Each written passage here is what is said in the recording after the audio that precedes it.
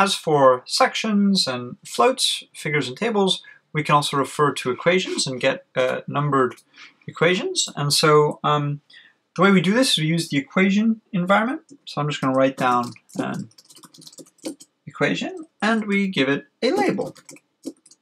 And so I'm going to write my first equation, and then I'm going to type E equals mc squared, and I'm going to close the equation environment and unindent that.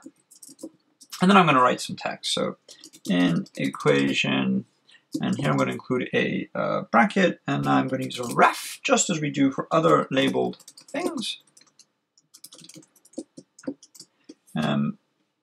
We have a well-known relationship.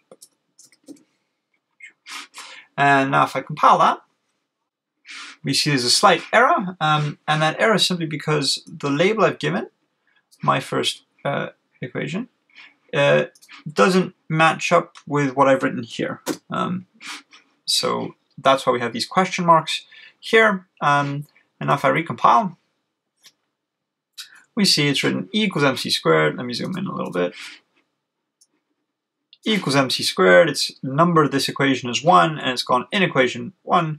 We have a very well known relationship. And if we wrote more equations, we'd be able to reference them as well.